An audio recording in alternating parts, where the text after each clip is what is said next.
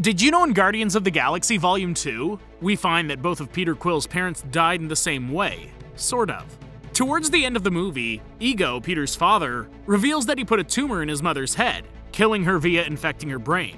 This same type of act is done to Ego in order to kill him.